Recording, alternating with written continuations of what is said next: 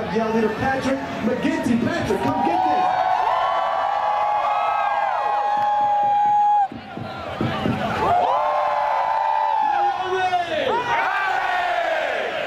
Before we get started, I just want to say thank you to everyone who's helped put on this event. Y'all have done a great job. Thank you to our friends from West Virginia for being out here. Y'all got a lot of support. Band, y'all sounded great.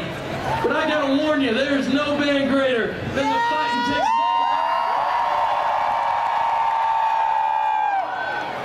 Y'all about to find that out here in a couple minutes. Before we get started, guys, this is my second year having the blessing to be a Yell Leader. We started out this season great. The sky was the limit. This second half of this season didn't turn out the way we wanted it to. But let me tell you something. The fans, the 12th man, USA Today named us the greatest fan base in all of college sports. Even when we're not winning, we still have 40,000 students showing up 11 a.m. on a Saturday, standing and yelling the entire game, making Kyle Field the toughest place to play in the entire nation.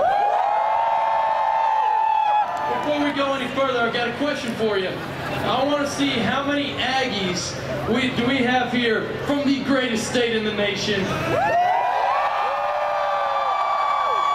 right, I like that.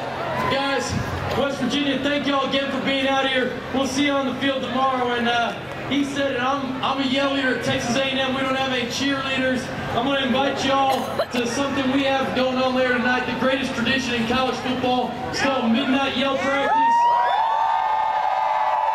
It's going to be right here at midnight, so take a break from Beale Street. Come see what it's all about. It is a pep ride, but there's nothing like a Fightin Texas Aggie Midnight Yell Practice. Get y'all fired up. Taste of that right now, so Ags, let's pass it back.